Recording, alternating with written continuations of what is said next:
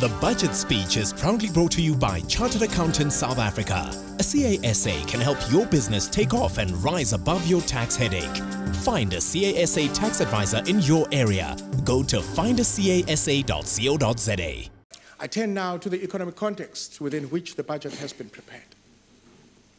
Global economic growth is expected to remain sluggish over the period ahead, rising from 3.3% in 2014 to 3.5% this year. There is considerable variation in economic performances between countries, and economic trends are likely to be volatile. In the United States, 3.6% growth is expected this year, but in Europe, the outlook remains weak and could still be destabilized by disagreements between debtor and creditor nations. In emerging markets and developing economies, growth of about 4.5% is expected. China's growth is expected to slow to 6.8% this year. Amongst our neighbors in Africa, the recent shifts in commodity prices will benefit some countries and disadvantage others. South Africa will benefit from the lower oil price, but our major mining exports have been negatively affected by global slowdown. Our deepening trade and investment links with sub-Saharan Africa continue to offer favorable growth prospects. Exports to Africa grew by 19% in 2013 and 11% in 2014. Fellow South Africans, our primary challenge is to deal with the structural and competitiveness challenges that hold back production and investment in our economy. The most important of these is undoubtedly the security and reliability of energy supply. Electricity shortages hold back growth in manufacturing and mining, and also inhibit investment in housing and raise costs for businesses and households. Mainly for this reason, our projected economic growth for 2015 is just 2%, down from 2.5% indicated in October last year. We expect growth to rise to 3% by 2017, as we had projected also during the MTBPS.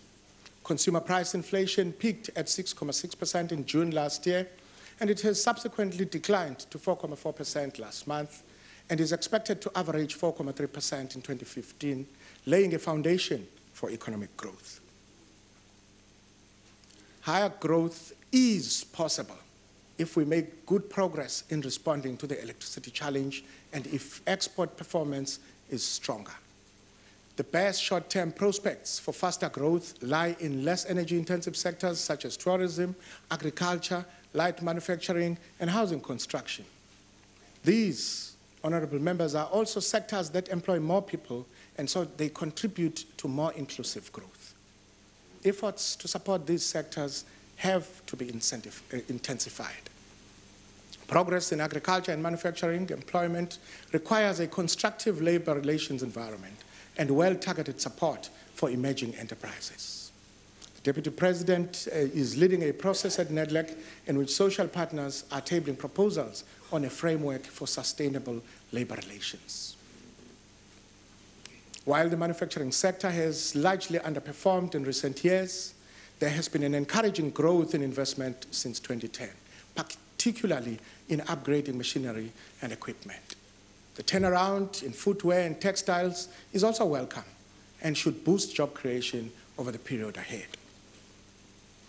In agriculture, we have seen investment and export growth in horticultural products such as grapes, citrus, and tree nuts. Tourism and related services, oil and gas development, communications and information technology also offer many opportunities. Although our fiscal position is constrained, there are considerable financial strengths on which South Africa's growth strategy can build. First, interest rates have remained moderate, which reflects the credibility of fiscal and monetary policy and the favorable inflation outlook. The capital market rates at which government and the corporate sector borrow have declined over the past year, signaling continued investor confidence in the South African economy. Secondly, the exchange rate depreciated by 11% against the US dollar in 2014, after declining by 15% in 2013. This, coupled with low inflation, contributes to our trade competitiveness and partially offsets the deterioration in commodity prices. South Africa has a buoyant, which is the third point, capital market. It is open to foreign investors and is a major contributor to direct investment elsewhere in Africa. Our banks and other financial institutions are well capitalized. Our company law and tax frameworks are robust, and we have excellent property market institutions. The first phase of implementation of the National Development Plan is elaborated in government's medium-term strategic framework. If we remain united and energized around its implementation, government, labor, business, and all South Africans, we will continue to make progress towards a just and prosperous future.